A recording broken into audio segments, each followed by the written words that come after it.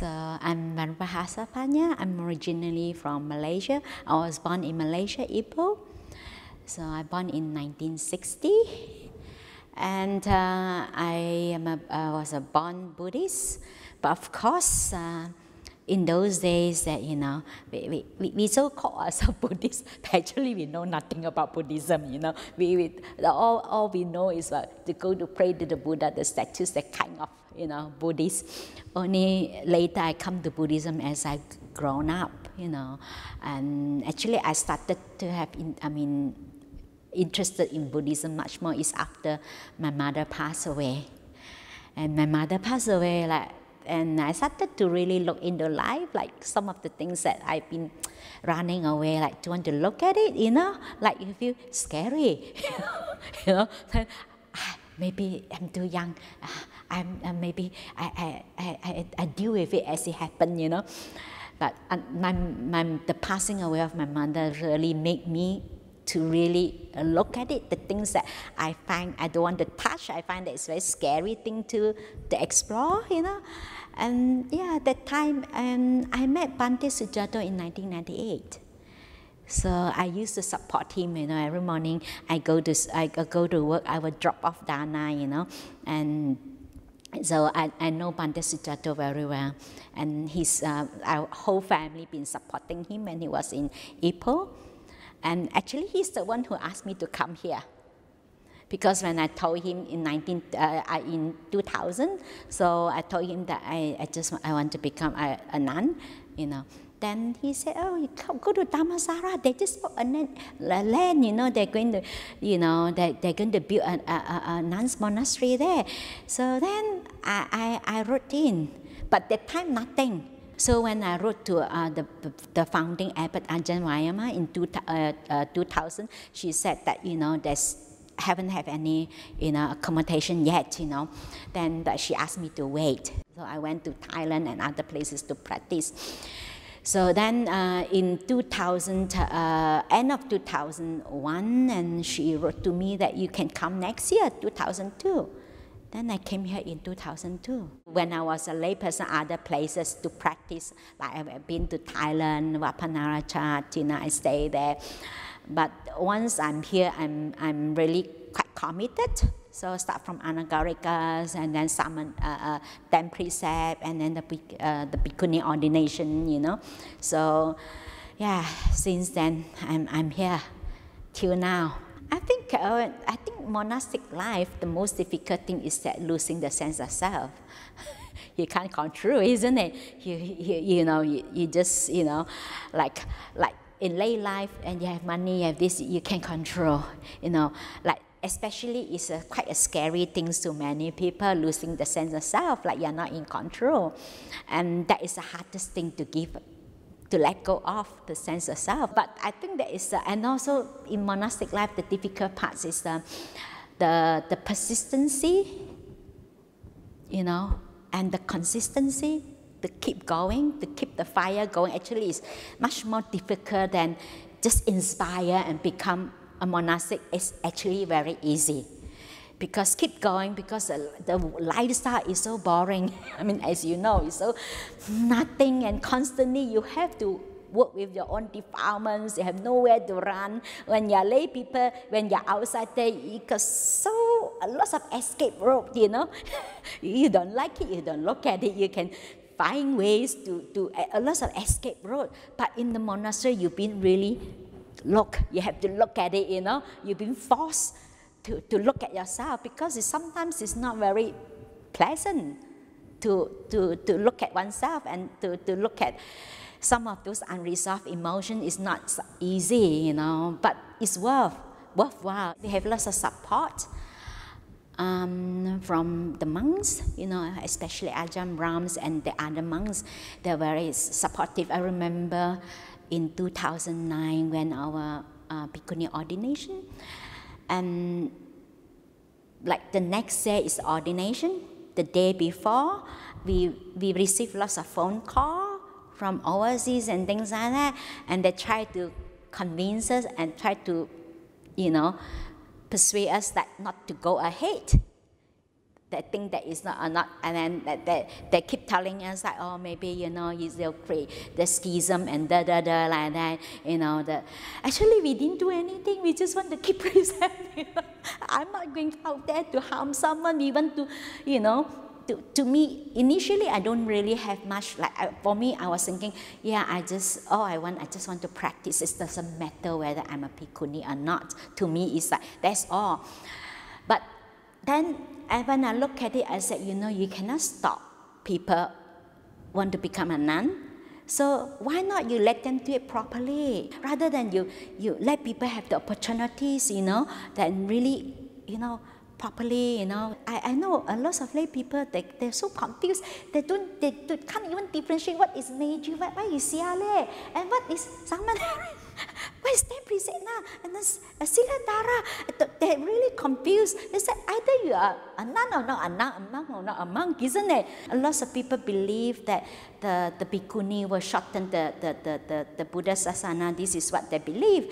But I said no, because, you know, I respect because this is conditioning and non-self. I have no aversion and evil towards whoever object, because they themselves, because they believe that, because they've been told, they've been conditioned, it's not their fault, you know. So that's why sometimes we no point that we keep arguing that you are wrong, you know, this is wrong, there's no end. So I think it's much more important that not really what we said is important, and what we do, you know. We really, you know, through our own actions, to prove that actually it's really benefit many people. It's benefit lots of people. Like, for example, some lady, they find it very difficult to speak to a monk. It's something really personal. You feel embarrassed. You know, they feel comfortable to come to speak to nuns. That's actually is important. It's really beneficial. And also to show that it's possible that, you know, women can be the spiritual leader. Is not, you know, because I have met some even in Thailand, some Meiji, to them they really believe that. They believe that they are really second class. They really, because they've been told, being brainwashed, keep telling that you are no good, you know, you are not as good as man. And even some of them even believe that being born as a female is bad karma, you know. And even some monks even said that, oh, you've been born as a female because of previous life, you break the third precept. I was said, what? I said there are billions of ladies, they all commit the same action, be born. I mean, to me, like, doesn't make sense, you know. So, but I mean, you can't blame them, because it's passed down and being conditioned, being told that way. Even they themselves believe that, you know. So, and then actually, it's really helped a lot of women to have the self-confidence, have the confidence in themselves. They don't have to rely on others. Is this possible? You know, it takes time, because of I don't blame them, because they've been in that traditions. There's the teacher, and they've been told that way. And to change that is really take time. Is to recondition someone is not something easy. But I believe that, you know, that some, you know, eventually, but I know many monks personally, they're okay. They're quite supportive, you know. But they just don't want to openly to say that I support. But I met many monks that on a personal level, they're very supportive. But they just don't want to be the one go out there in front and declare that I support, you know. Yeah, and even, you know, and we even have, not only that we benefit more of female, and sometimes men, because we have people, for example, have someone call, then we always recommend them, oh, you go to Bodhiana, you know, you look for the monks, you know. Then they say, I want a female teacher, I don't want a male teacher, you know. Because sometimes for them, they feel more comfortable. Maybe female is more motherly. They feel the comfort of, you know, they don't have to feel like I have to be tough, you know. Like in front of other men, you say, oh, I have to be tough, you know. But in front of a female teacher, that they can be themselves. They can be really soft. It's okay to be soft, you know. And I think some of them, they feel more comfortable. So how can lay community, what can lay community do to support bhikkhunis? What can we do?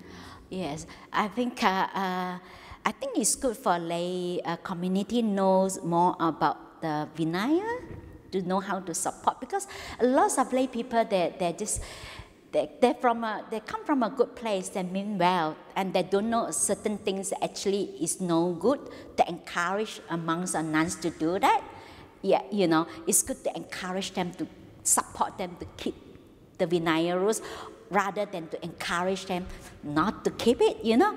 Like, you know, they're human beings, you know, as long as the underlying tendency is there, given the condition, you know, they easily get pulled in. So, but to really want to support the Buddha Sasana, I think it's good to support monks and nuns to keep their precept, not to encourage them and not to keep it, you know. It's good to encourage them, you know. Sometimes it's not necessary, it's not really good for, especially for monks and nuns, like sometimes you spoil them, you know.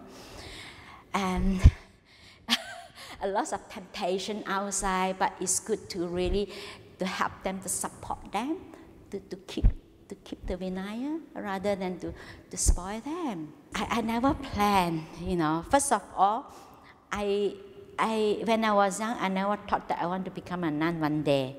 It's happened but slowly as you practice, and I enjoy the living in the monastery much more. This is how it's just natural. I come to monastic life. But let alone thinking of becoming an abbot, because it's just like so certain, like she's sick and, you know, then someone have to take up the responsibility. It's not that I want to take it up. It's just that I was really in the situation that's like, I have no choice, I have to do it, you know. And of course, at the beginning when I do it, you know, you have to deal with lots of, you know, all these situations, you know, and then sometimes you think, what am I doing here? I don't become a nun to do this, you know. I was thinking that I let go of the whole world. I come here to live a peaceful life. I'm not going to want to do this. I'm not become a nun to do this. Then the moment I catch myself have this, so I know that no, you either, you have to make the determination, you either stay or you leave. If you stay, no complaint. Just do whatever. Yeah. But actually it's really helped also. I can see that the let go of my sense of self, the control, rather thinking of what I want to do, but just do what needs to be done. And that's really helped me to let go lots of my controlling. And people think that being abbot you can control. Actually no, even worse. A lot of things you cannot control. You have to learn to let go a lot and a lot. You learn to let go. You learn to let go and you learn to embrace everybody, accept as they are, not to try to change everybody, try to shape them into your idea nuns, you know. You think maybe one day Poland? Poland will have a bhikkhuni monastery? I hope that Poland have candidate want to come to train. Who knows? You don't know, you know. So how would you encourage the Polish ladies to come? The first of all, ask them to come and stay first, because it's important. Like for example, we have someone that she's, for her, before she wanted to come here, she had all sorts of ideas about nuns. Oh, they must be very serious and things like that. And when she first came, she was so cautious and she was so tight, you know. Then after she stayed here, she stayed for a month here. And then she's I think she's originally from Germany. And then she said that, oh, I was thinking before I came in, I can imagine the nuns, you know, must be very serious and things. And then they come in, they work with the nuns, and she was very happy. And she had no idea of, like, you know, whether to become a nun or not. And then after she stayed here for a month, she started to get, like, she told me, I'm now started to have interest in, first of all, they have to come here to experience that. Because they said she was so happy here, then that's why she booked in again for the rain retreat for 3 months. So first of all, they have to come and stay. and then they enjoy, you know, the work with the nuns, and they don't know, yeah, actually all the nuns are, they're normal, they're jokes, that, you know, they're just like any other normal being, you know, they're not something, because they have this impression that they must be very serious, you know. I mean, most of them, some of the nuns here, they're very good, because even before they come here, some of the profession, they themselves is very good. They have no problem giving talks. Some of them are journalists. We have that, she's a journalist, Bangkok Post, you know, and we have scientists, and then we have lecturer, we have a doctors, a medical doctor, and then after that she was teaching in universities, you know. They have no problem, but they themselves don't want to do that. They want to be more grounded before they go out to teach. Like some people say, oh, I want to become, I'm inspired. So then I tell them, you come here, you don't see Ajahn Brahm, you know. Like some people that they know Ajahn Brahm, and then they don't know, they thought that it's very close, you know. They want to become a nun, and tell them, very far, 1.5 hours, you know. I said, you know, we are not close. So if you want to get teaching from Ajahn Brahm, sorry, Dhammasara is not right. It's not for you. You hardly see Ajahn Brahm. Even the monks themselves in Bodhiana don't always see him, let alone here. I said, we are very far. We normally, we only go once in a while. When Ajahn Brahm there, we will go to Bodhiana for his talk. I said, normally here, I said, you know, you only have me. If you're not inspired, too bad, you know. But basically, most of them quite good. They're very appreciative, like all the nuns here, appreciative and really grateful for like what I have done, and they know that I'm very protective of them, because somehow whoever I take in, I have responsibility towards them. And I really don't want to damage the monastic life.